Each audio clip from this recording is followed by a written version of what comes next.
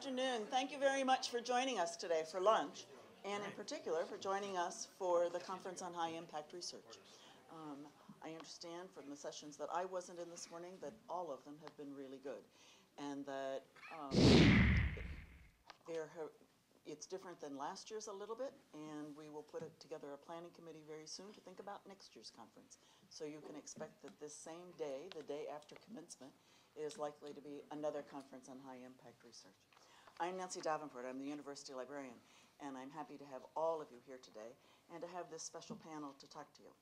Our first speaker is going to be Scott Bass, the provost of American University.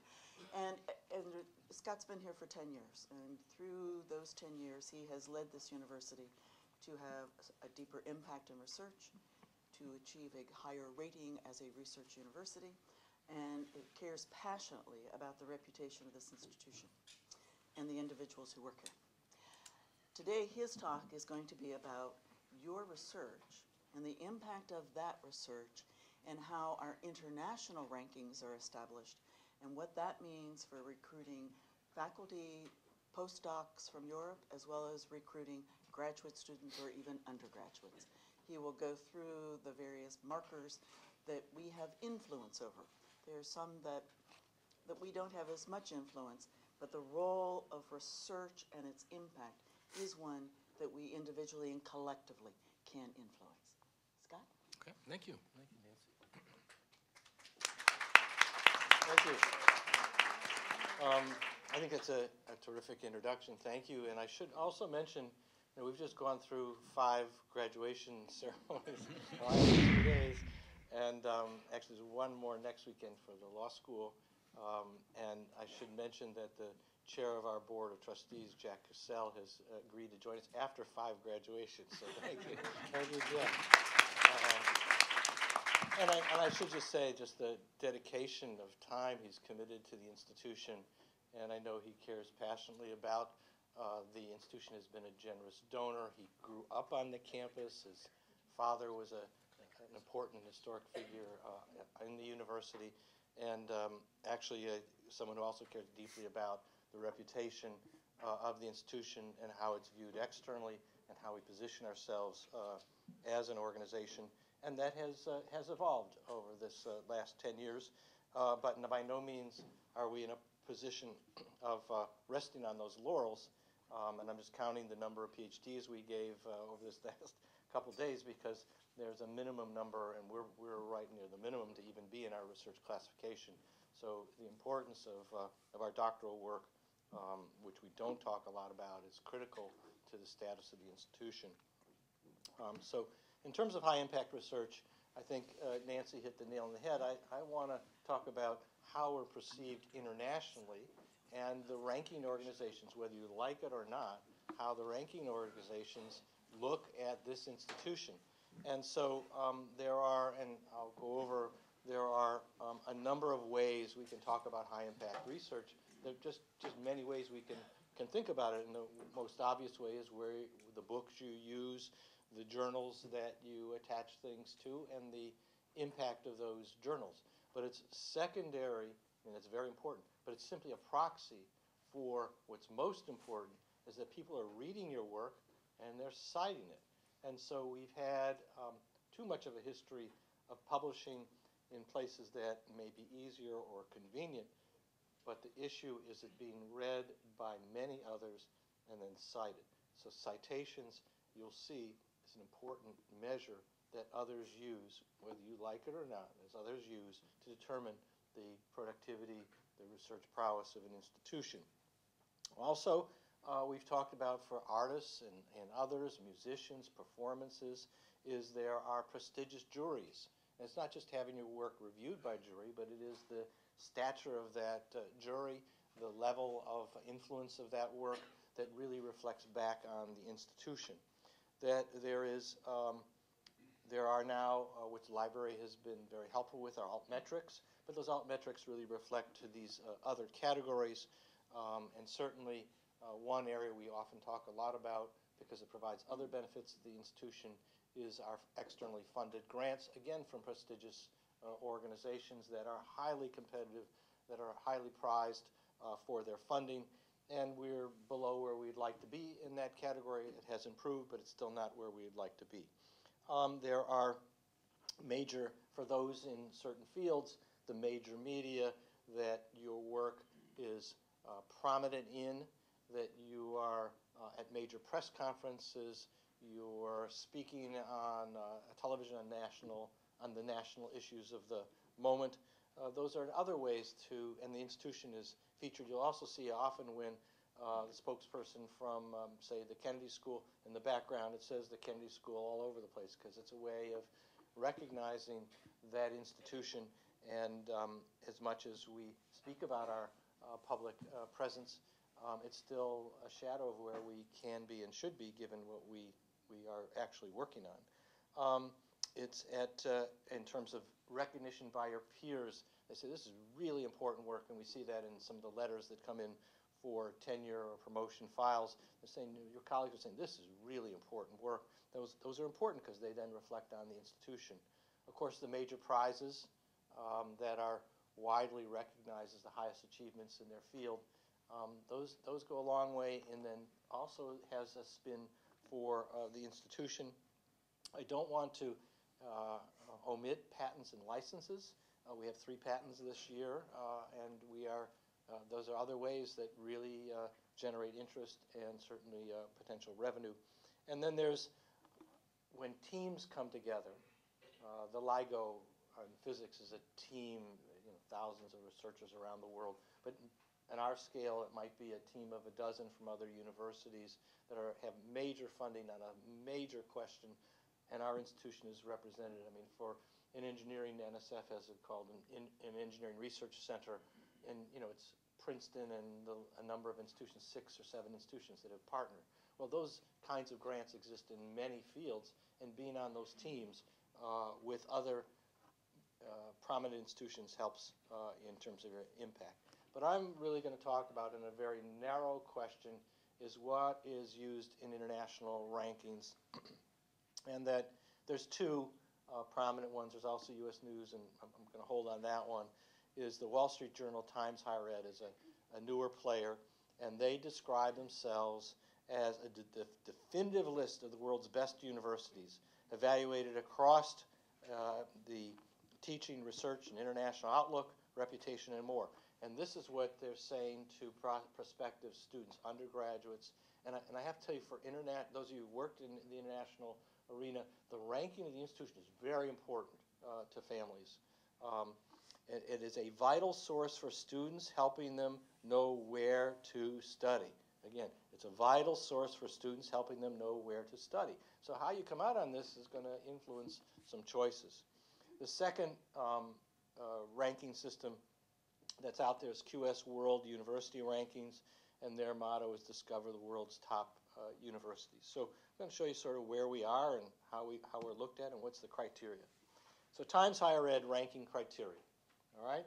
And so they list it as teaching, and again, these are weighted criteria. So this one's 30%, and if you look how it breaks down, they do a reputational survey, not unlike U.S. News. They do a reputational survey, and that's 15%. And then they break it down. It's actually, they use staff to student. They're really talking about, I've read the materials, it's faculty to student ratio. You ever see that? It's faculty to student ratio. It's not really staff. It's then the doctorate to bachelor's. And faculty student, we do well. Doctorate to bachelor's, very poor. We're very weak on that. As I say, we're around 25 PhDs a year compared to our undergraduates. It's very imbalanced. We have the what is the next one? Doctorates awarded, which is another percentage, and then the institutional income, which we would probably do all right in terms of our overarching. So 30%, what they call teaching, but it's not exactly as we think of it. In terms of research, you'll see 30% also, which is the first is another reputational survey. So again, it's sent worldwide. People fill it out, and there'll be variability from year to year in terms of your scores and your ranking, but few have really been to this campus and have much of an idea, but that's the way it's done. Research income, which is an area that we'd like to see grow, and then the research productivity. So research for us as to who we are is going to have some variability. We already talked about the teaching isn't exactly how we think of teaching. Research is pretty standard. 30% goes to citations. Okay, so I can't tell you how important that is, whether we're talking about U.S. News or any of these. 30% of the weighting goes to citations. And then smaller numbers are having to do with the international status of faculty, staff, and students, and then the income from industry, which we really don't have that sector at this point in terms of our portfolio. So that's the Times Higher Ed. You can see but this is then the material that's placed out in terms of eventual number. So in this categorization, the question would be, what is our ranking? And they break it out by U.S., and then they break it out by international. So our ranking, U.S., and you know where we are at U.S. News. We're about 69 in terms of that ranking, and hopefully moving up. Our U.S. ranking in this particular sector is 198. We are tied with Catholic. We're tied with Rutgers, New York, and St. Mary's College in Indiana. Now, is that who you think we are? But that's who our metrics are revealing. So in terms of world ranking, this is our score. It's somewhere between 351 and 400. It's a lumped group of many institutions that have a similar index, and that's where we are. So that's out there. It's been out there. It's out every year, updated every year. We've improved some, but that's where we are. The second that I wanted to highlight is QS World Rankings, and their metrics are a little different. Their methodology, 40% goes to the academic reputation, which is, again, a survey.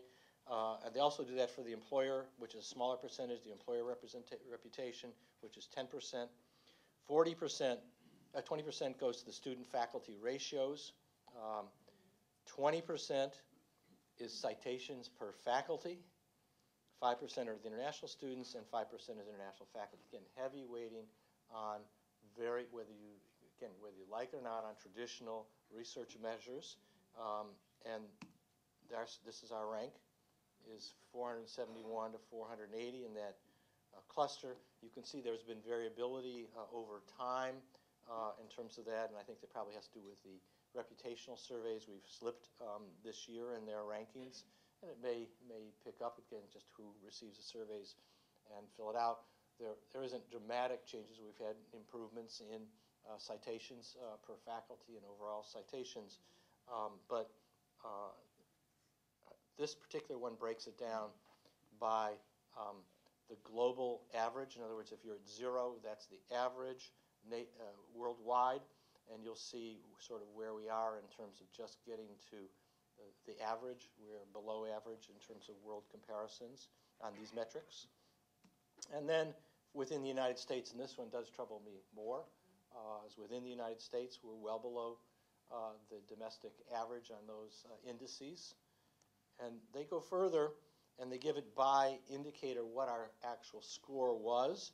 And so this is out of 100 points. So you'll see where on academic reputation,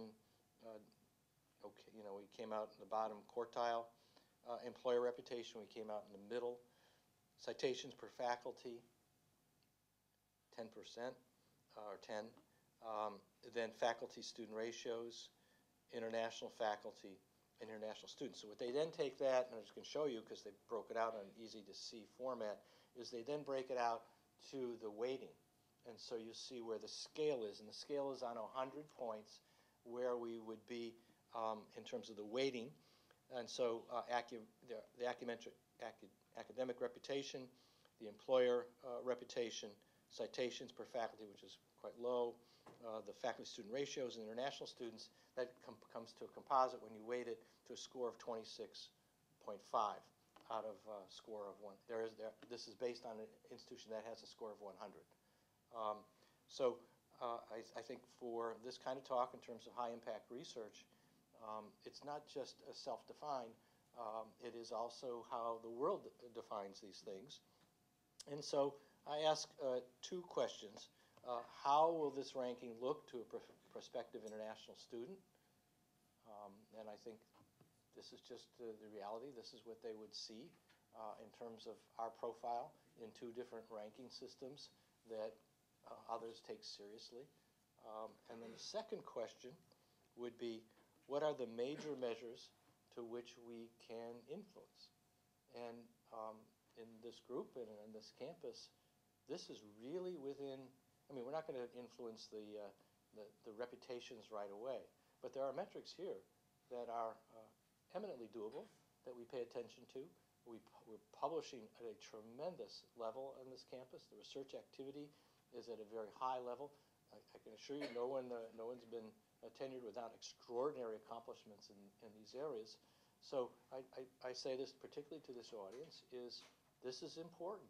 If you, not just about your own work, but it's a view of the institution itself and how we think of ourselves and what we value in terms of our prowess and our communication to international students, which we definitely want to grow. The board has asked us to grow international students. For our domestic students, so they have confidence they're coming to an institution that is widely respected in terms of these traditional measures. With that, that's really all I wanted to say, and I don't know if Nancy, you want us to do any questions now or wait until the other presenters? Would you mind waiting? No, I don't mind waiting. Okay, so, okay, thank you.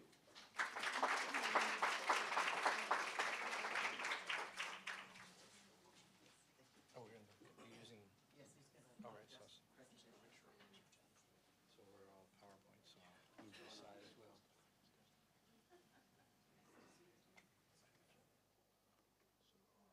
That's the second one. Yes, I will make sure. Otherwise, I'm going to be an hour. No, it's the second one. And it's just up and down, and this works. Down, up, Down, up, I can handle that. Okay. Oh, yeah, sorry. Yes, yes. Just a few words of introduction. And this is gonna be your standard introduction, because based upon the talk that the provost just gave, we decided to look at citations of our two speakers and see where they were. And luckily, we can point with great pride to both of you. So Jeff's, you do not need an escape door. You have 137 publications. And as of a week ago, you had 3,544 citations. He was one of 3 primary authors of a 2014 article that was in Lancet Neurology that was recognized as the most important contribution to the field of pediatric neurocritical care at the Outlook to the Future plenary session of the World Congress on Pediatric Intensive Critical Care. You have 8 monographs that were published by Sage, CRC, Cambridge, Wiley, and Westview.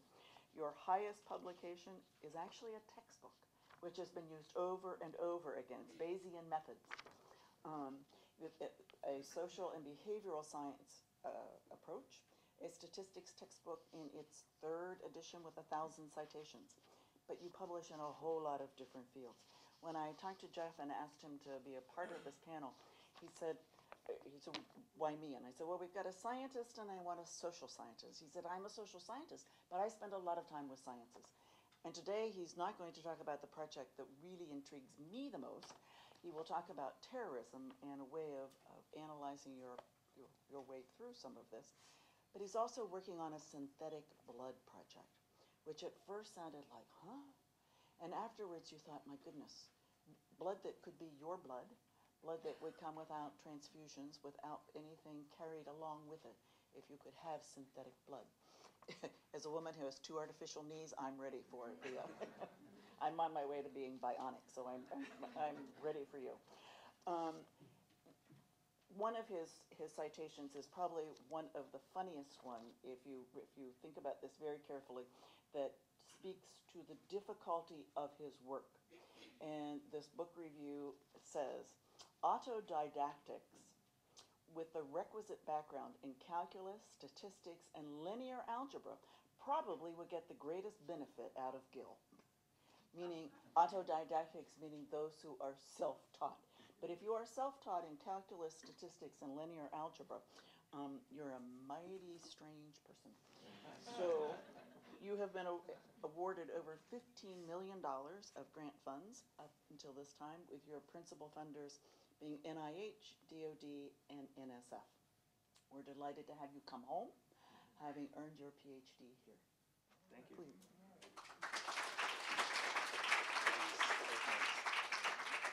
I was hoping she'd just keep going and I wouldn't. I learned something, actually. I don't count Okay, very well. citations. Yeah. The affiliations up here are a little deceptive. I like to say I study humans, and I study humans socially, politically, and biomedically. And I think today is going to be all three in some senses. So here's a problem. This slide basically says that terrorism is bad, and that governments spend a lot of time and a lot of money and a lot of effort worrying about it. It's bad in many ways. That is, the real motivation for terrorists is not killing people. That's just an intermediate goal. It's to make people feel like their government can't protect them, and therefore affect change in that government. Okay? So we worry about things like personal safety, epidemiological concerns. How the public perceives terrorism is essential, and that's actually why airplanes make great weapons for terrorists. So the problem with studying terrorism is the data are really difficult to deal with. In fact, they're the worst kind of data I know of. They consist of only public events. We don't know what goes on in the classified environment. Government's actions are often hidden to us. The tools for filling in missing data are generally not appropriate. Qualitative and quantitative experts in this literature often don't talk to each other. And it could even be physically dangerous. I wanted to go to Northern Ireland and interview people, and I was told I couldn't by my former university. So here's a really quick example, because I only have a few minutes. Here's some data from, that's where it's from, but it's really from the Israeli government. And these are suicide attacks on the first Intifada, some few years ago. And from this data set, we get information about the attack type, the target, the device, and so on and so forth. And then we get casualties. Now, this is difficult data because the measurement is very non-granular, lots of 0, 1 variables, very lopsided variables. Attack with a boat, there was only 2 out of 103, things like that. And we also don't get to see the planning and other mechanisms. Still, this is the easiest data set I know of in this literature. And so we can look at it graphically. These are neat things. These are called coplots. You can't read this because I can't even read this. This is casualties, and this is log age of the first attacker. Okay, so these are really neat things, these coplots, because we can look at graphs by segmenting on some other variable. So this is why they don't attack military targets, right? They're not very successful if you want to define success for a terrorist. You can also see that when the attacker is challenged, right, there are many fewer casualties. Cars are not particularly good devices in a setting like this, and Hamas is clearly more successful than non-Hamas groups in these data. So what all of these things do is they suggest that we can go to a regression model. So I'm going to do that. So here's a basic model with a little extension. So Y is an outcome. That's going to be people killed. Okay, just to count. X, beta are a bunch of explanatory variables. Okay, you should never use the phrase independent variables in the social or biomedical sciences because they don't exist. So that X beta is the standard linear regression thing to do that you've probably seen. But I'm going to add an enhancement to make this a generalized additive model. That summation over F, these are terms that can't be linearly associated with the outcome that I care about. That is, they're curvilinearly associated. So what I'm going to do is I'm going to run a smoother over 2 parameters to make the model fit better and learn something about those 2 variables that I would not have otherwise learned. And so everybody should know R. I'm not joking. So here's my model after I did that. And so it's a linear model for the most part, so we can talk about it a very easy way. So when the attacker is challenged, about 4 people die less, okay, in expectation. When the target's a cafe, about 4 more people die in expectation. When the target is military, it's about 5 less. When Hamas is responsible, it's about 4 more. Pretty straightforward stuff, interesting stuff. We just learned something about terrorists in this setting. But I also did this smooth that I was talking about over age of first attacker and the log of date. And so we don't get a term here. This just says it fits nicely. So I'm going to graph it. So what do I have here? This is a smoother over those two terms, holding the other terms constant. Whoa. How do I fix that? This is not deducted from my time, is it? Did I do something? Okay, now we have an expert.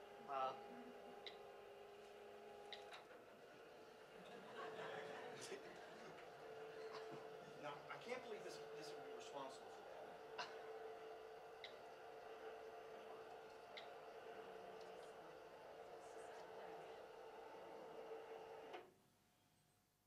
Okay. Get it to actually come alive again. So if I did have that up here, what you would see is that throughout the time of the first Intifada, the effectiveness of young people went up and then it went down, okay? There's no data for the older people in the early phase because there weren't any. These are people who are willing to strap a bomb to themselves and walk into a cafe, right? So you have to convince them that it's worthwhile to kill themselves and others. And so what you see for the older people is it continually goes up. So it turns out that in the first Intifada, they ran out of competent young people that were willing to do that, and then they started relying upon older people. And then I rotated the graph, and it looked really nice. We promise. It might just be warming up, it's hard to tell. Is it on the screen? It's here, I but. can wave this around. Just-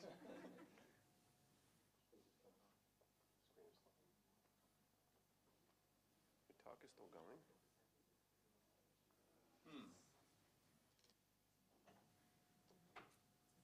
So is AV one of the metrics, Scott, that they rank?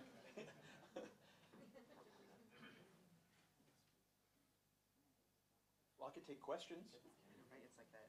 Unfortunately, it went out on a graph, which is like the worst time, right? Yes? One of the numbers was first attacker is female. It's good. My recollection, we have to wait, oh, there it is, let me go back. Was it statistically reliable? Let's see.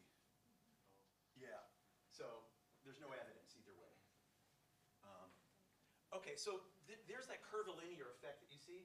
You would not have discovered this trying to model it conventionally, so that's interesting.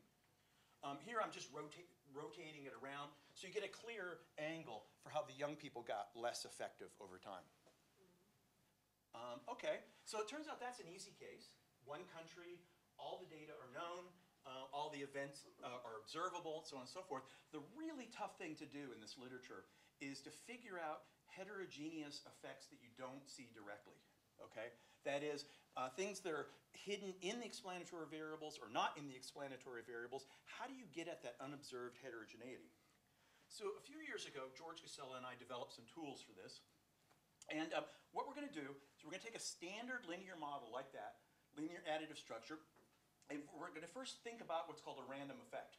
That psi, that thing that looks like a pitchfork, that's going to be, if you knew the groups, you could bin them into their groups, and you can estimate how different those groups are. That is, that if you're in group 3, everybody in group 3 gets an effect that's the same, in addition to their other covariates or explanatory variables. Okay, but that's not helpful because we've got people who don't want to be observed in groups. So we developed this thing called a Dirichlet process random effects model.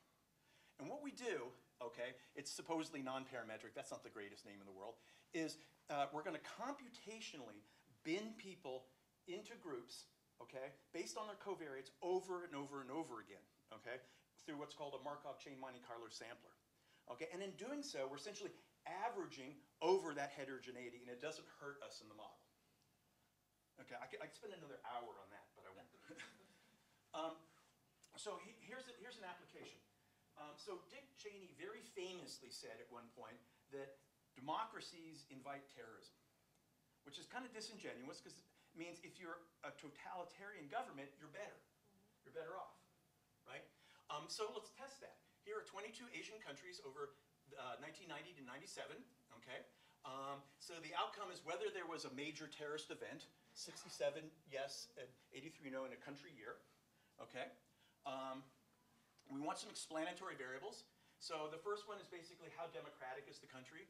The second one is, do the subnational governments also have taxing and spending and regulatory power, like we have in the United States? There's also one about how close the government is to the people, essentially, structurally, and then whether or not there are territories that that country has that they don't control, like Moro Island in the Philippines is an example, okay? So now we're gonna have to make another enhancement. I'm gonna run a logit regression model. Not that big of a difference. I'm just gonna model the log likelihood instead of the actual y's, okay? And that means I go back to my linear additive structure.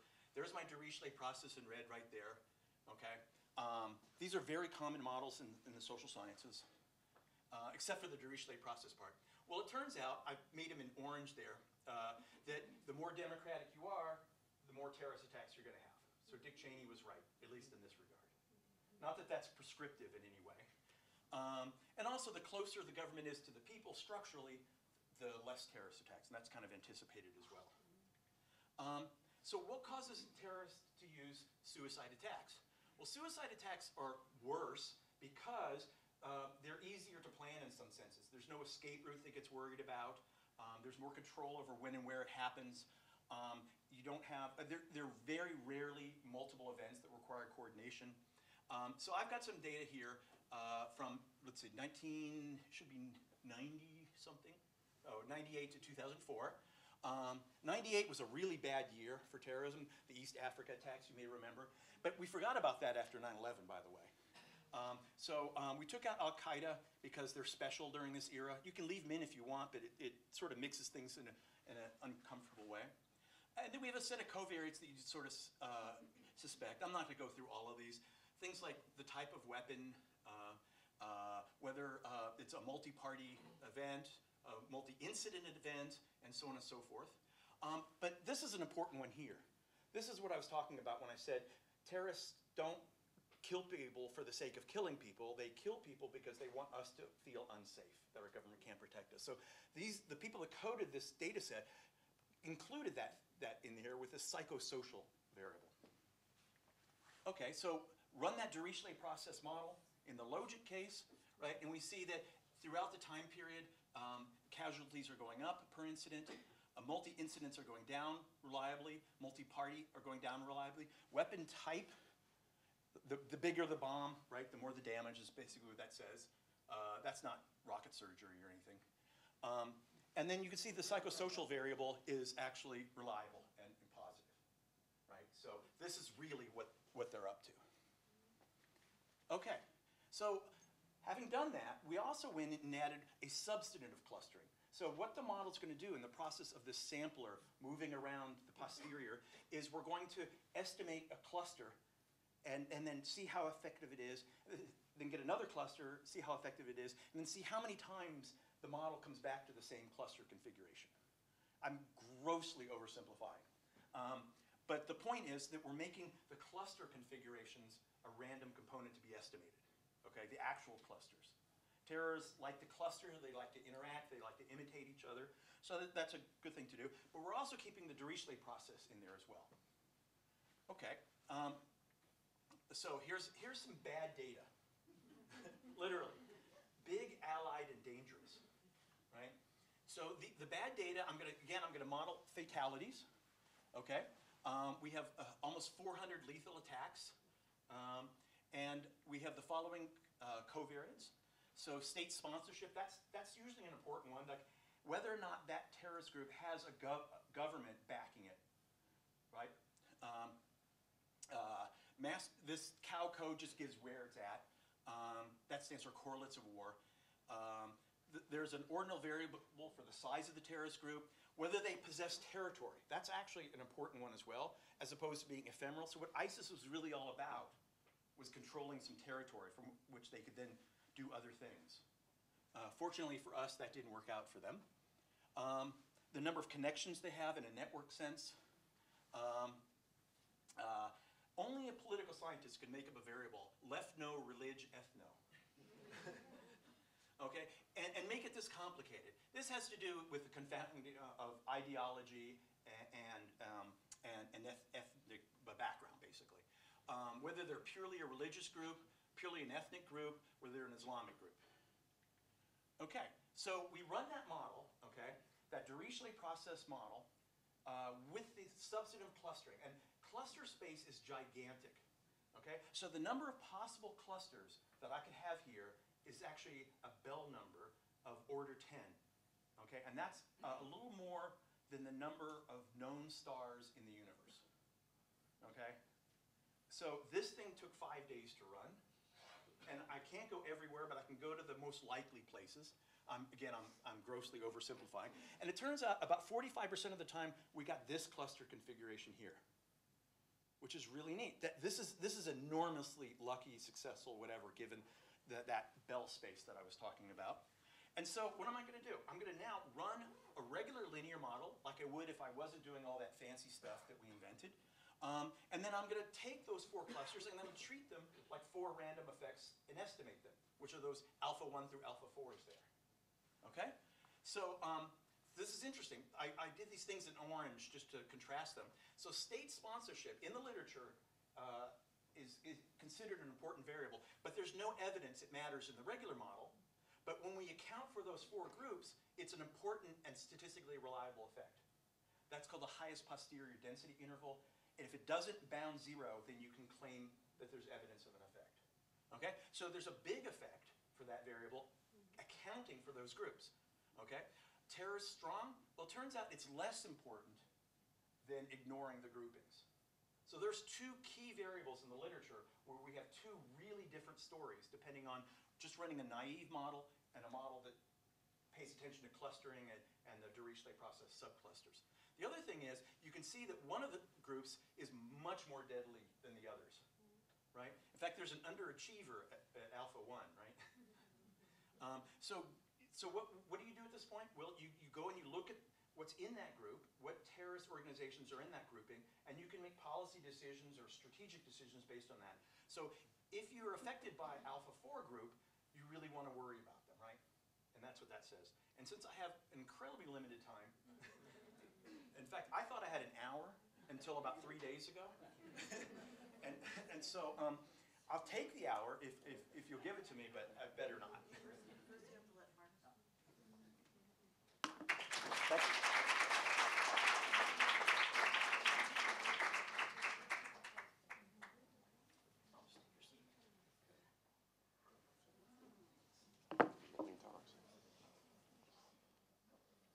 So while Mark sets up his presentation, let me talk to you about him through his citations as well. 10 of the 33 articles you published in the past 10 years have citation counts that place him in the top 10% of neuroscience and behavior discipline, with 3 of those in the top 1%. Wow.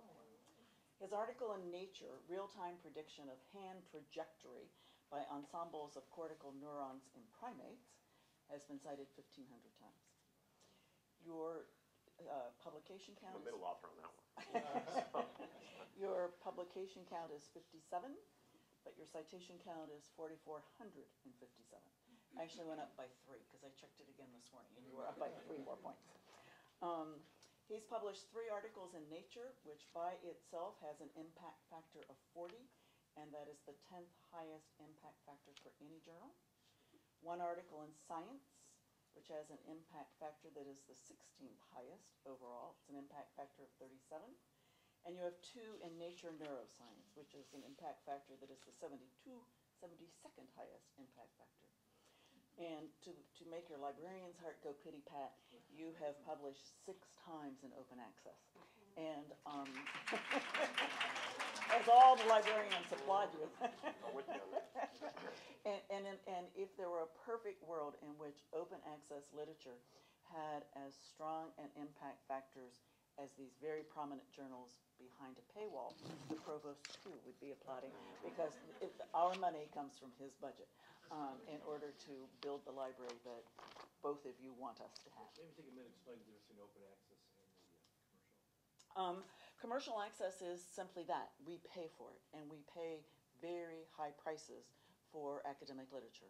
The model, as the librarians like to tell the story, is that the university hires distinguished faculty who will produce really wonderful work, path-breaking work, that then goes to a journal who not only takes the piece, it usually takes the intellectual property as well. And so the faculty member gives up one's intellectual property to the publisher. Publisher does some cute stuff around the sides of it and maybe edits it a little bit, but in essence, we then buy it back at a very high price. And the higher the prestige ranking of the journal, the prominence of the journal, the narrowness of the topic, the higher the price. I thought Scott Bass was going to fall over when I told him that the first journal in neuroscience that we had to buy was $50,000 a year. And I think it was published 9 times a year, if Rachel remembers this, but we had to get a journal that was relatively very expensive when we brought in the first That's my neuroscientist. fault. No, you weren't the first. We don't blame it on you. You cancel it. But once you get 2 people and then you divide the cost by 2, and as you bring more neuroscientists, we can keep, expanding that cost out. And open access means that the publishing always has a cost. You need to figure out what those costs are, and now rather than having libraries buy it back at a very high price, once the article has gone through the peer review process and it goes to publication, there are what are called author publication fees. And some authors cough them up themselves. This library has chosen to set aside a small portion, $30,000, $25,000 worth of what we would purchase materials with. We've set aside for fees, and our librarians have put together a very strict criteria that it has to be in a peer-reviewed publication. It has to meet certain other criteria before we would give out the money. And this past year, we have funded 2 publications that required author processing charges. But that's the short story of how you buy it cheaper and how you buy it more expensive. But our job is to get what you, the scholars, need. With that, Mark, Thank you. podium is yours. All right. Thank you, Nancy, for the opportunity to speak, and thanks for coming. Yeah, so the journal thing, I just want to comment on, because for us in the lab, it's kind of a trade-off. There's a big social media debate about whether a postdoc or grad student should publish in one of these, what many people call boutique journals now, like Neuron and Current Biology and Nature Neuroscience, or Journal of Neuroscience, eLife, another fantastic open journal that does cost a lot, but it's reviewed by scientists. The entire editorial board are scientists, and the reviews are published, which I've been using in a couple classes with grad students and even undergrads to read about the process and have them write journal reviews. And I'm wondering really if the time has come to move past those expensive journals. There's also, I'm not going to get into it here, but bioRxiv, another preprint server that has started. And many people in our lab as well are putting our papers there first before they're peer reviewed. You get it out immediately, you get a citation. Then you can send it to a journal even from the bioRxiv website. And it's really been an expediter for getting results out there as fast as possible, which is really what we all want. We always end up having to change what we say when we get reviews, and it helps the process. The papers are better, but for the people involved, sometimes it can take a year or more to get a paper published in one of these journals. So anyway, I have a light talk. I'm going to tell you about a project called Open Behavior. My lab moved here now for the 4th year, Center for Behavioral Neuroscience, Department of Biology, and an Asbury building. This is just a little snapshot of data. This is what we do in our lab is we put electrodes in the brain. We put in things that do things called optogenetics. I'll show you some videos of that. And this is a recording of a local field potential, or an LFP, in the brain of a rat. It's like an EEG in a human. And the rat is licking to ingest a reward that has sucrose in the water solution, and the rats like sucrose. And we look in their brain for markers that this kind of licking behavior might make that part of the brain go nuts. And so these signals you can see have little waves around when the rat's licking. And you can do some spectral analysis. I won't get into details on it. It shows that basically this yellow means there's an entrainment of these waves to the rat's licking. And when the brain area is active, the neural signals are entrained to the rat's licking cycle. We can turn the area off with a drug called mucimol. It makes cells stop firing. The entrainment goes down. We can give the animal a peptide called ghrelin that makes you feel hungry, and the entrainment goes up. And we're using these kinds of very simple methods, actually pretty complicated, but simple in current neuroscience, to try to understand value-guided decisions. Do you want to do this to get a reward? Do you want to do that to get a reward? What happens when the world changes and you have to change what you do? And we work on a part of the brain, prefrontal cortex in rat. We have it also in human. It's much larger in us, the very front part of the brain. That's about all the neuroscience I'm going to go through today. This is what we do in the lab.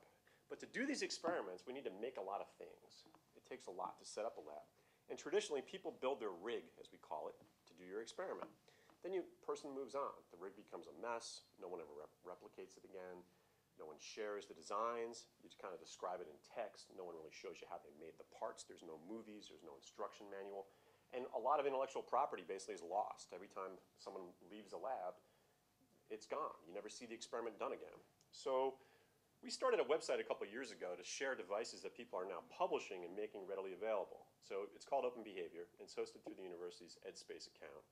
This, for example, is software called Bonsai, used by a lot of labs to track motion. So here's a rat walking, and the rat may be treated with different things like in a model of Parkinson's disease, or someone might look at sensory integration as it walks. And you can track the animal's position in space very reliably in real time. It's developed by a postdoc who's in Portugal, and it's completely open source. And you can download it and use it for free. I bought a commercial package to do exactly this. It costs quite a bit of money, and we struggle with the data files. There's really no good manual for it. This one person has written the software and given all the instructions away, and it's very easy to do. And students in the lab like using it. So Bonsai, this is a system called PulsePal for controlling electrical or optical pulses when we do brain stimulation. You can download the instructions and build this yourself, or for about $100, a company in Germany will make this for you and send it to you. A commercial system for something like this, hard to do for most people, it's going to cost a couple $100 in instruments alone. And this is an entire behavioral system for testing mice in these are little choice ports the mice will go to. They'll smell odors and make a choice about which response option they have. It's all being controlled by a small little box that has something called an Arduino inside of it. This entire system costs $100. And it's made by a postdoc who left Cold Spring Harbor and started a company in his apartment on Long Island, and he now distributes to a whole bunch of labs. We wanted to get this stuff out there. We were making a lot in our lab. One of our collaborators was making a lot. I'll tell you a little bit of the backstory on that. And we got the website launched. And then, as I'll get into, something called the Brain Initiative people who are funding a lot of neuroscience from President Obama's administration came along and realized they weren't really funding behavior. So we applied to try to get support for this, turn it into a larger scale project, and really disseminate training materials and instruction manuals on these kinds of tools and raise, in a sense, the level of research that's going on right now. Things are cheap, but you also get them quick. You can use them in a paper that came out last week. You can do the experiment in your lab next week. And so I'll just tell you about that project, Open Behavior Project. The people involved, and this is in our lab, myself, two fantastic now graduates, Hannah Goldbach and Samantha White, who yesterday received their degrees in neuroscience, and two of our PhD students, Kyra Swanson and Linda Amirani. And on the wall, it's Photoshop, is our collaborator Lex Kravitz from NIH, who actually had the idea of starting this to begin with. What we've been doing really started when we moved to AU, that these kinds of devices have become really common in research. Maybe you've heard of them. We have a wonderful, I'll show, okay, here, I'll just jump ahead and I'll come back. The Don Myers facility now has an entire center called Dabble that's been built. It's fantastic, and a beautiful shop for Jonathan Newport, who makes lots of things here for physics and also with us. And the students in the university now are learning how to do these things in Dabble. It's a really awesome facility.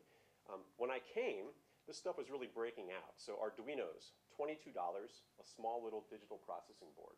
You can control your garage door with it. You can have your lights turn on when you come home. You can save power on your refrigerator. And you can control these little ports that mice go to and respond in and give a reward when they enter the port. 22 bucks. The newer generation called a Tinsy. It's even smaller, a lot more power.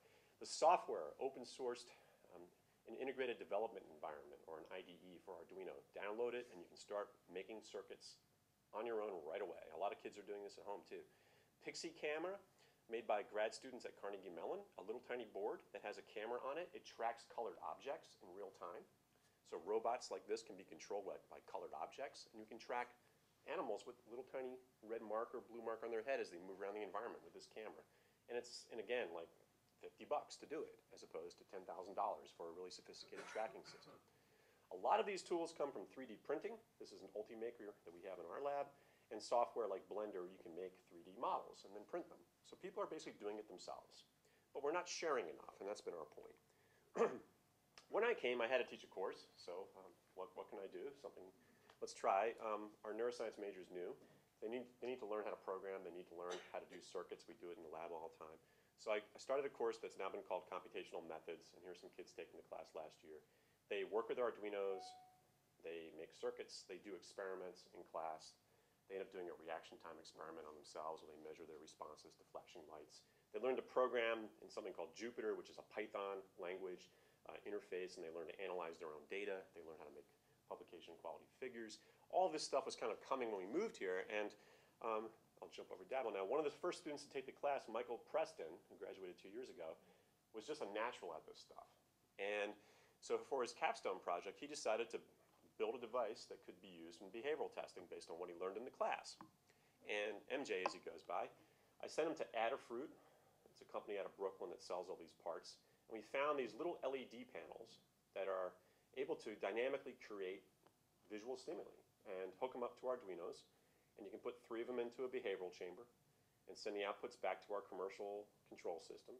And the rats learn to go to different patterns on these little LED grids, and we can change them on the fly so we can look at decision making. And for his capstone project, he worked out the device, got a basic experiment done. Samantha White, who just graduated, replicated the behavioral experiment. We're writing it up this summer. And then MJ was graduating and wanted to find something to do, and we thought, why don't we think about trying to share what you did, and maybe we can open up a website. Lex Kravitz said, let's call it Open Behavior, and let's start sharing stuff. So we did that because Lex was also building things himself at NIDDK. This is called RoBucket. It's for keeping mice in little buckets and measuring their metabolism over very long periods of time. He works at the National Institute for Diabetes and Digestive and Kidney Diseases, and they're looking at things like obesity. So how do you track a whole lot of mice that might be transgenic and know they're feeding moment by moment? So they basically took literal buckets and put some Arduinos on them and feeders on them and hooked up a wireless system. And we were at Guapo's one night and having margaritas, and he was showing me his mouse. Right now, the mice are eating, and it's on his phone. And this is a real major innovation. So NIH was happy about it, and so together we got this thing going. Open Behavior. It's a pretty plain website right now, but we have, I think, up to 50 projects now posted. This one came in recently. We have one more going this week. This is from a group at Harvard that developed a system for tracking Drosophila fruit flies as they move around, and there are different conditions where you can change their genome and look at how they move, how they feed. For under $100, you can build this system, and it doesn't exist, right? But how do you do it? So all the designs for this have been shared. They have a website. We've highlighted it. We tweet about it. We have a pretty active Twitter account. Just last week, Lex took part in an online chat on Hackaday, which is a website that does a lot of these makerspace projects, and we're going to partner with them now going forward to put more designs online, videos, instruction manuals, and such. So it's been an active, fun project to do.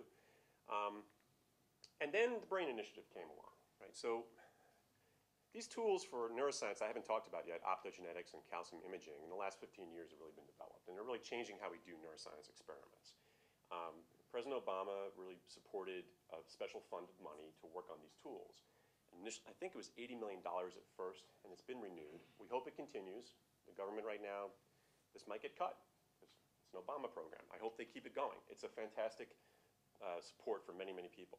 And what they worked on, largely, are a couple different methods. One of them is called optogenetics.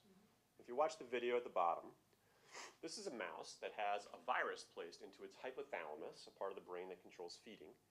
And you'll see this little implant on its head will become bright, and the mouse starts to feed. And it's a laser that's stimulating neurons that have this thing called channelrhodopsin in them. And when it turns off, the mouse kind of stops eating and walks around. This mouse is not food restricted. Light comes back on, and the mouse starts eating again. And they were able to show in this paper they found a part of the hypothalamus, a few cells that actually control feeding behavior. And this is a typical experiment that's been done. There have been studies done on deep brain stimulation to treat Parkinson's disease, for example, with optogenetics. The way it works is people have taken ion channels that are in algae and bacteria that are light sensitive, and when light hits these little proteins, ions will flow into a cell or out of a cell and make the cell more or less active. So you can have like a sodium channel type for channelrhodopsin, or a chloride channel that'll bring in chloride and make cells less active. It's called halorhodopsin, or a proton pump that basically changes the electrical concentrations across the cell's membranes. And all these channels are light sensitive, so blue light, green light, red light will activate them and produce changes in behavior. So this is one of the main innovations that Brain Initiative has supported, and everyone is using this now. There's papers, you talk about papers that are coming out, many papers per week with optogenetics in every journal out there. And then calcium imaging, and this is a busy slide, but what we show is GFP, green fluorescent protein, is conjugated to a calcium binding protein. And when calcium binds to calmodulin, it's called, it changes the configuration of this fluorescent protein and makes it fluoresce.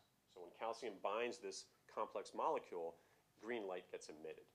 So you can get this into cells using viral tools, and in this case, a fish, you can record across its entire nervous system simultaneously. A zebrafish. It's actually in water, it's alive, it's in Genelia Farm where they did this work in Virginia, and they're able to record the entire nervous system of the zebrafish with calcium imaging. The lower stack is 2-photon imaging of the hippocampus of an awake rat. And so at the time this imaging was done, the animal was awake, and all the cells in this part of the brain could be imaged using these tools. So this is really groundbreaking for the field. We could not do this 15 years ago. None of the technologies existed. These have been the major focus of brain, along with anatomy, connectomics it's called, computational anatomy, trying to make sense of lots of anatomical data. But behavior was left out. As an example of really good behavior from that period of time, this is a really crazy thing, the two-photon mouse air hockey system, as it was described in the blog.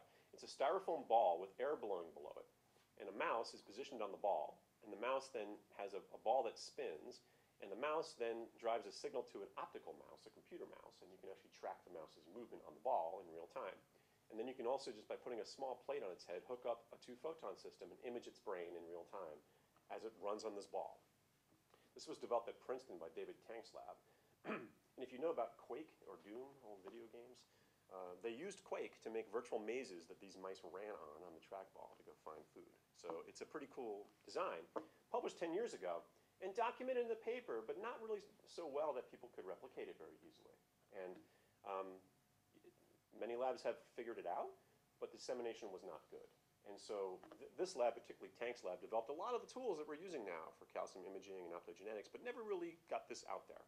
So part of the goal is a lot of people would like to use the newer behavioral tasks we have, the simple things we need, like pumps to deliver rewards, sensors for when animals make a choice, and we're going to get all this stuff on the website.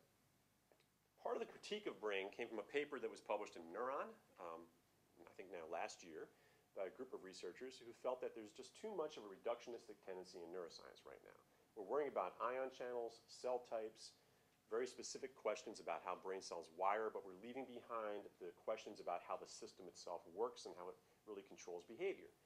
And this article was picked up by The Atlantic. There was a lot of social media commentary on it, some fairly hostile stuff actually on Twitter, and brain was criticized. And I think because of this article and a general feeling in the community, the request to do something that would really improve behavioral technology as well came along. So they asked us to put something together, and Lex and I reached out to Adam Kepix, who's at Cold Spring Harbor. His lab developed B-Pod, the little mouse box we showed earlier, and we got a project going. So we have 3 aims. We hope they fund it. It's reviewed next month. The first aim will basically turn the system from Adam's lab into an open source platform for doing behavioral experiments. We're going to call it Open Behavior Platform. And we'll provide training at the neuroscience meeting, as well as workshops at Cold Spring Harbor, here at AU, and at NIH on using this system. We're going to disseminate tools for neuroscience research by working with Hackaday and a forum we're going to launch, and Society for Neuroscience as well, to get information out on how these tools work. And training materials. We're going to make videos. We hooked up with a company, local company that does videos for the national museums, and start producing really clearly documented ways of putting these tools together and writing instruction manuals. It'll fund 3 postbacks across our labs here, as well as a lab manager for the project and a number of engineers at Cold Spring Harbor. So it's a pretty good opportunity to really raise the tech side of what we do in neuroscience on campus. And I don't want to bore you, but just to show you why this matters. We thought a lot about writing this proposal. One of the first things was time-strapped investigators. You don't need to read all this, but time-strapped investigators really need this project, right? If you do research, you're really busy. So many competing demands. Who has time to sit down and figure all this out? If you can go to a website, like when I got my leaf blower last fall, I had never used it, right? So I went to YouTube, like, how does this thing start? Right? And somebody had a video. And it's, we had a problem in our car, and my wife went, how do I change the light? Well, there's a video on YouTube, right? We need that for those kinds of, the majority of researchers right now, time-strapped people, stressed out, they want to get their research going. The forgotten postdoc, another type of person that really could benefit from this, because a lot of folks make tools, and they get used in the labs they work in, and then they kind of disappear. And these folks don't always get faculty jobs. There's no way to cite a device unless you publish a methods paper, which doesn't have high impact usually, unless it's used by everybody. So what we worked on is a plan with a company or a group called SciCrunch, an organization called SciCrunch at UCSD, that provides something called RRIDs, research resource identifiers. They're used now for antibodies and viruses in molecular research, but they haven't been used for hardware. So if you make a new tool, you can now get a tag for that tool, and as it's used, the RRID is cited, and now you actually get credit for what you did. And this should help incentivize people to make tools. Obviously, the confused grad student needs help. The cash-strapped senior investigator sometimes can't afford things you really want to do, and the well-funded senior investigator still might want to do the latest thing from nature. And if you get people to share, they're doing it next week. So everybody wins if we do this, and we hope that the study section likes the proposal. Again, we hooked up with Hackaday. We now have about 6 projects posted to Hackaday on .io as part of a new behavioral neuroscience sub-project, and we get a few more done this summer. We have a formal partnership with them. It doesn't hurt us that Sophie Kravitz is one of the founders of the company, Alexa's sister, so we're able to get this one going. And there's no conflict of interest. We've checked into all that with NIH. There's nothing commercial out of this project. It's purely, it's like I said, it's hippie science. We're not making any money on this. It's just helping everybody out. Discourse Forums, SciCrunch, and Society for Neuroscience, they've been very happy to help us too with this. Yeah, so I don't want to bore you. Might be out of time, but we just really want to try to incentivize things. You get a new device, we put it on our website. People check it out, they try to replicate it. We have forums, they interact with developers. Devices are updated through that feedback. Eventually, people will publish. We help get them an RID. The work gets cited. Researchers have incentives to share. So, yeah, so that's the general project, open behavior. And the people involved in my lab, Linda and Sam, have done all the Twitter work on the account, and it's gotten really nice followers. Hannah, Kyra, and MJ really set the website up and got it going. We're going to have a lot more to post in the next week. Lex in his lab, not just him, other people in his group have contributed to this. Adam now. And support with Lex, we've gotten support through post-bac funding for the summers to keep the project going. And here locally, some money that I get from the university each year, plus the NASA STEM grant we got last year, kept the undergrads in the lab to really keep them actively posting. So it's been a good thing. And again, thanks to the women in my lab. They're amazing. And thank you for listening. Open behavior.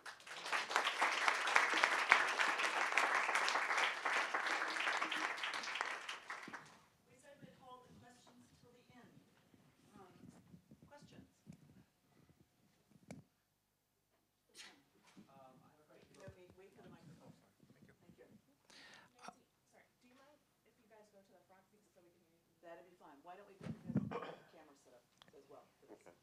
Shall I read it?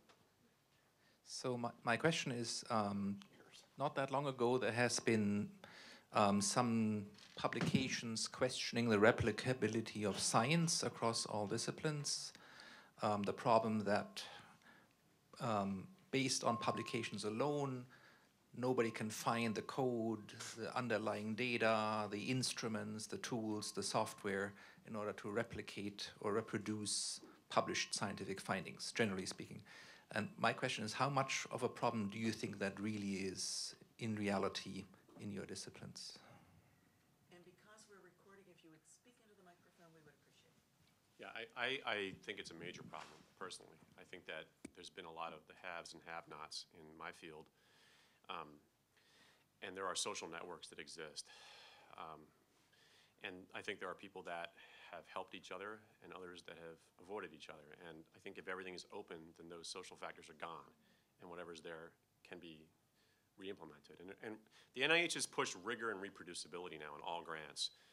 And I'm on a study section in a couple weeks. There's now an entire page that has to be filled out about this. So rigor meaning that the science is good, it's justified, but the reproducibility has to be there. You have to share your data, you have to share your code. And it hasn't really been pushed as hard as it needs to be. But I've been trying to get this done since the 1990s when I was a grad student. I had people just openly laugh at me when I said, can I ask if you'd share your data? Or how about I have developed some code I'd love to try on your data. I'll give you the code. People just don't want to do it back then. And then as a PI, I could kind of see why. I mean, it's very competitive, but you still hold yourself back, and you can get by a lot faster with friends that help each other as opposed to, this whole competitor mindset in science to me makes no sense.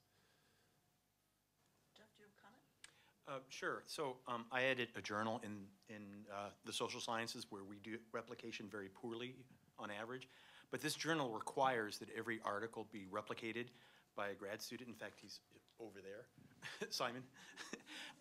And what we found in this experience is that about 95% of the authors give us something that's really easy to replicate.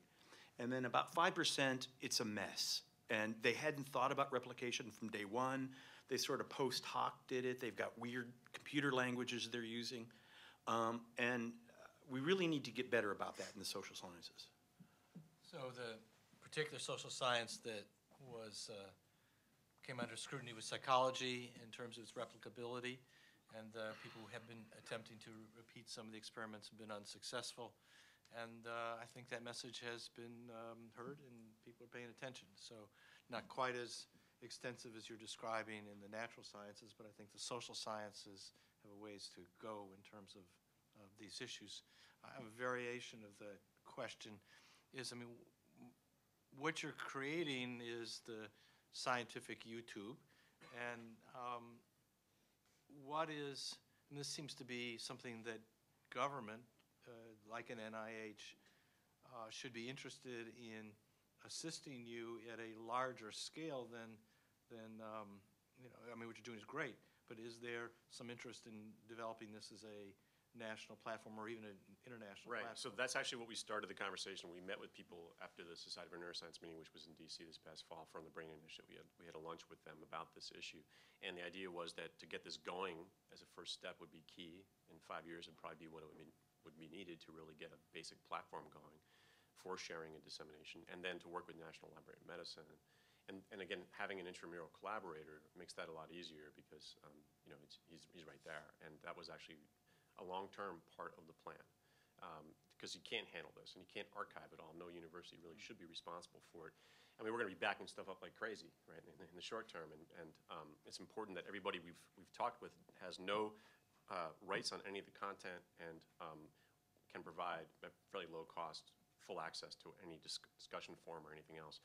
But it has to eventually go to a larger scale, and that's key. So we want to partner with two other projects, Open ePhys and Open Optogenetics, that have existed now for a while for the next stage of this kind of thing, and really get a larger infrastructure going for exactly that purpose. And what's the cost of something like this to go to scale? Good question. I mean, it's in the order of about $25,000 a year for the various forms and archiving fees. Hackaday, for example. Part of that is they want us to give them help with posting banner ads, because their reason to be in this is to keep people doing electronics. And so our banner ads are not about their stuff, it's about our project, but getting people to come to the website. And so that's one of the kind of quid pro quos. We can store stuff on their systems as long as we help generate more traffic for the website. And in this case, it's really just targeting us and SFN ads, Society for Neuroscience ads, not tools or companies. So it seems okay to us. But the more you build these very large projects, and that they're computer-based, either for display, for sharing, et cetera, or the basic analysis, what levels of protection do you put from the sincere, dedicated hacker or the bumbler? This is another major issue for ours. Is I think it is for both of you, yeah. Password protection, et cetera, and having active. The idea is to get 3 post-backs, as we call them, or community scientists that will actually monitor the project. But it could be that in the middle of the night when no one's watching, something goes down. So we are using commercial. They're not. I mean, they're commercial, but they're not product-driven practices that are already established and running on lots of sites. I mean, the forms we're going to use are used by Society for Neuroscience and a whole lot of startup tech companies for interacting with users. So it's not like we're using something ourselves. We would not roll our own on that. Other questions? In the back. And if you would stand, please, and you have a microphone. Oh, sorry. Provost Bass had a lot of interesting metrics about American University, but I saw one that was missing, and I wondered if you might speak to this. We were talking this morning about these new ways of measuring research to policy interface and research to policy translation, and it seems to me that American University is pretty exceptional in this one metric. Can you speak to that? Is that your perception? No, it's not my perception. The part of the dialogue, if you're really talking about in public policy, and certainly my colleague can speak to it, is you look at the Kennedy School in terms of the kinds of translation and the communication and the press conferences. I haven't had a single major press conference on a release of a major study at this institution since I've been here for a decade. That the weight of influence is not just in our perception, it is the perception of others. And what those metrics are showing you is how others perceive us. And so I would say we're doing some very good stuff. It's still, we're in Washington. It needs to play at another level. It needs to collaborate. I mean, look at Brookings. We actually spend time with Brookings in terms of how they disseminate and how they move topics into the wider area, who we need to partner with, who may have stronger skills in that area. And I would say in our future, as we're talking about what we're going to be doing in, say, the School of Public Affairs, I would say this is an area that we're going to double down on. And I also want to say that the purpose of what I'm putting up here is not to be critical of other efforts that are in altmetrics area. It's simply to say what we are not doing that others are doing, that are measured by others and are valued by others, that's important for the institution, in addition to, not to take away from, the other kinds of interactions that are important in the institution. We can talk further about this area because it's an important area. It's an area I've personally been very active in earlier in my career. And so I'm not speaking just as a commentary, as someone who has been in the forefront of translational work, moving things into wider arenas and having it front page of the major newspapers in terms of breakthroughs and those kinds of things, as well as I think Jeff can speak to those kinds of issues as well. Am I answering your question? Okay, thank you. Okay. Question here. Wait for your microphone, it's coming to you. Hi, I just had a question about, so there's things that the researchers can do in order to increase citations, and I'm wondering what AU's plans are for kind of presenting new translational platforms, because it seems to me like one of the biggest problems is really that we don't have the platforms that the Kennedy School has for being able to get our research out there. In fact, many times we send our researchers to other institutions, to some of the think tanks around town, in order to launch their work, because we know that'll get more eyes on their research. So are there any things in the works right now for improving that at AU? Yes, but I can't disclose that at this time. Yes, there are plans. But what I want to come back to is the traditional, what journals that are used by, in this case, social scientists as their choice of array. And that what you've seen is the placement in terms of moving it within the academic circles is terribly important. It really makes a difference. And it's much harder to get in some of these very selective journals. And the language and the way your work is done takes a lot of time to get right. Now, we've heard some examples of open source which can move quicker. Some of our journals can take, I've been an editor of a journal. A year is not an unusually long time from the point of receipt. And we date, everything's dated, how long it takes in getting it out. The translational portion is of value to the institution.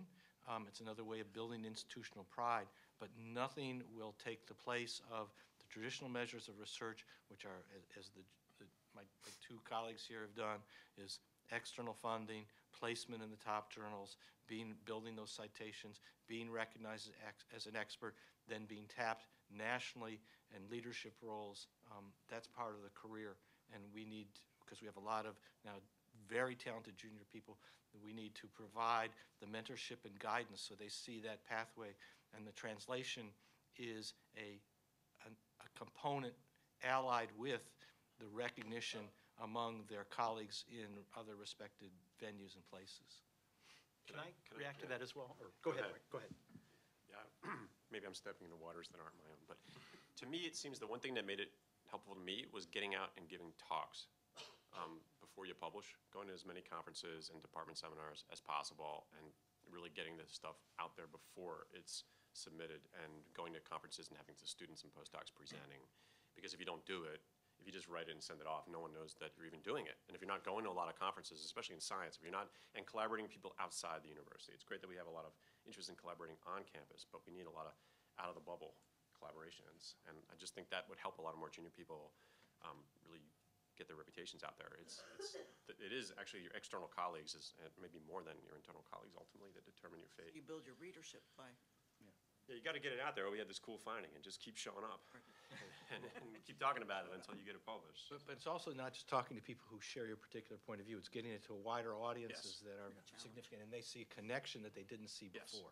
Yes. Jeff, you had a And comment. they also write tenure letters.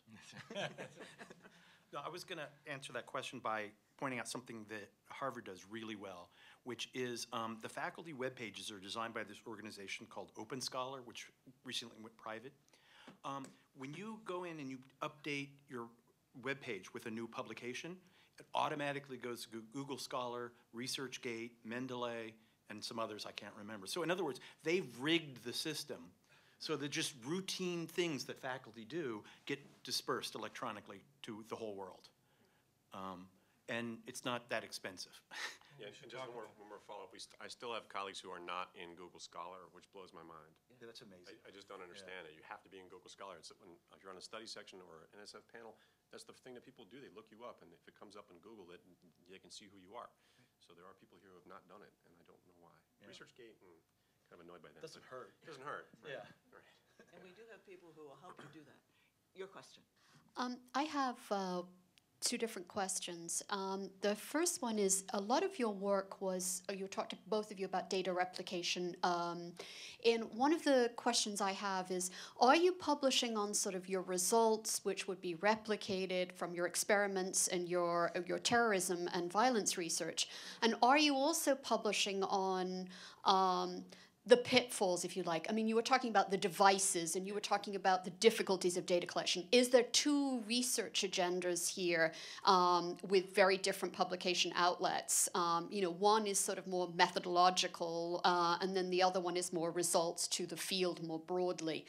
And my second question is really to the provost. And what we're finding in my field in the social sciences is that, and there's been a number of reports, is that women and particularly minorities are about 1 in 10% less cited.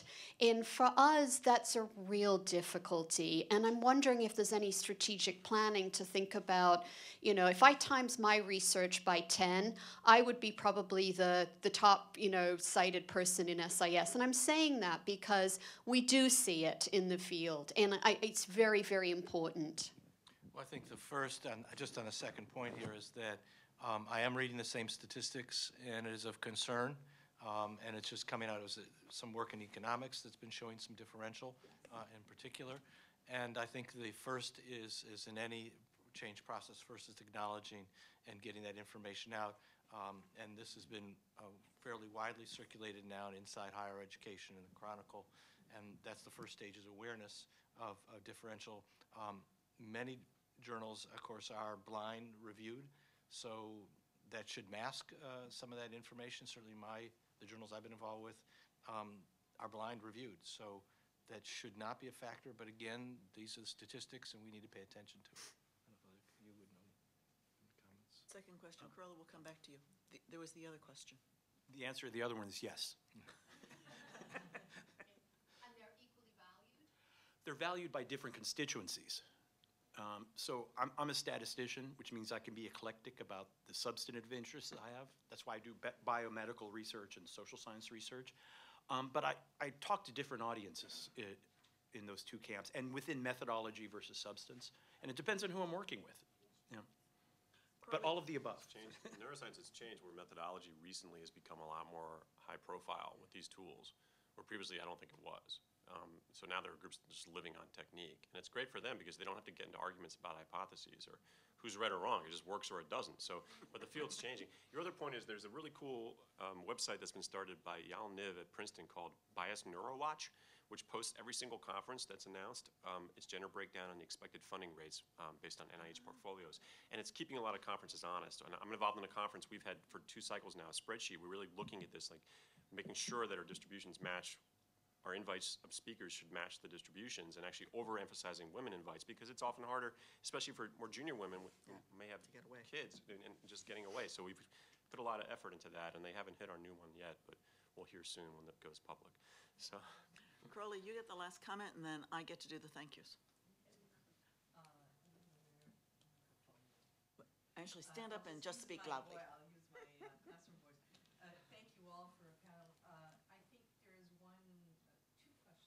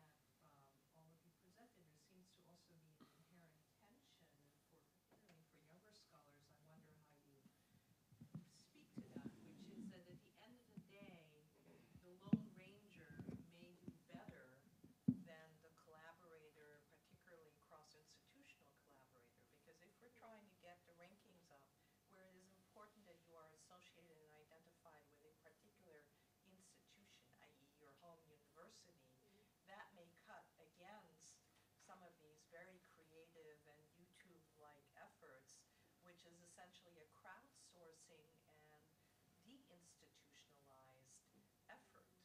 So if you have tool makers all around the world, or you're looking at data sets that are in the public domain, why do we need universities? And how do we make, that's a larger. For salary. Is that Scott's next future research question? Particularly for scholars who are trying to make choices about, do I spend my time locked up in my office getting that high impact article out that ultimately I'll try to get around to the Brookingses and other institutions, or do I get myself involved in a network of cool folks who make that choice? I can definitely comment on that, because I would never have done this project if I'd stayed in my former job where I had to pay 90% of my salary. No one paid me. I didn't get paid, and my salary went down every year if I didn't have the right amount of money. I never would try this in that setting. The only reason we're able to make this work, the three of us at least, is one of us is an intramural scientist who had permission to do this. The other's at Cold Spring Harbor, who has a massive endowment, and while he needs grants, he's well-funded. This is not a huge risk for him, and we're also pretty established. I would not recommend to people who are starting out that they do this. You are a lone wolf, sadly, until you get yourself on the map. But then later on, it's actually really fun and can be well-funded if it's done right. So, yeah. Yeah, and I would say also that teamwork or individual work, these aren't either or. These are combinations. Is that, for example, the faculty member here who worked on LIGO has his own publications, his own work, but is part of this large, very influential network that won a Nobel Prize. So I'm a big fan of collaborative work. I think that the opportunities of exchanging things that others wouldn't have seen, and I include that even in the tradition of the solo book, is I think that no one can ever know everything. And so our job is to promote the creation of knowledge, disseminate that information. And so teamwork is a positive thing, and I think we're seeing a more openness to that in universities in terms of reviews, in terms of evaluation of assessment. It's certainly something as provost I have been explicitly supportive across disciplines to bring people together. Would you join me in thanking this panel for this presentation?